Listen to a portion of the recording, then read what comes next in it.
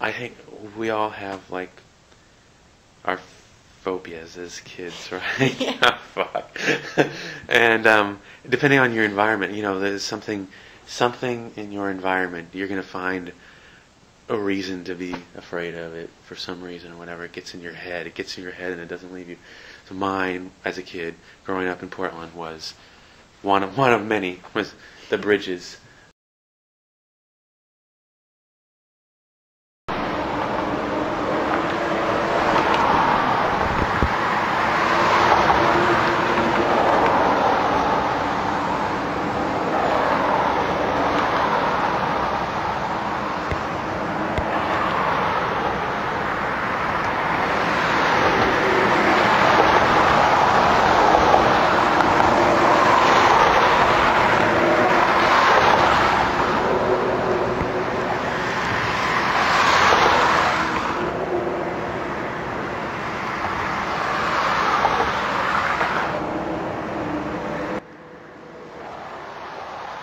I had this vision, very vivid vision of being caught on the drawbridge, you know, the leaves or whatever, as they're going up.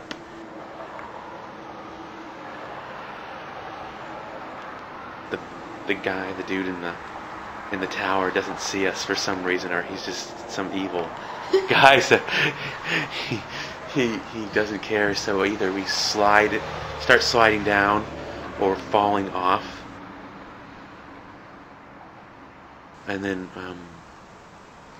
when we went over bridges in cars, I would crawl down into the where your feet go and crouch down, you know, so I couldn't see the bridge. I couldn't see how far we would be dropping in a few seconds.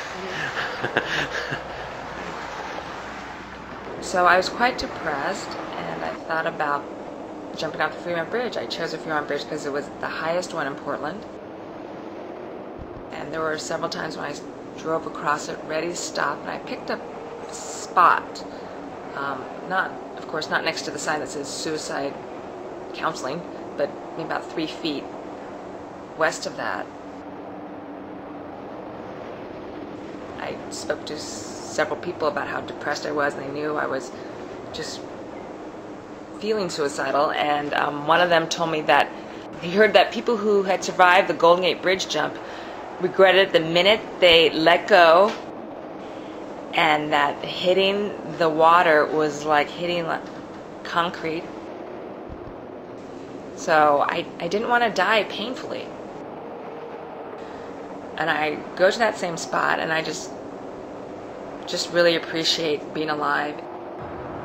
Thinking about the bridges in Portland always makes me think about a time like being a lot younger than I am now, and how Portland seems so big, and made me so interested in like figuring out like what a city was all about and living in a city. And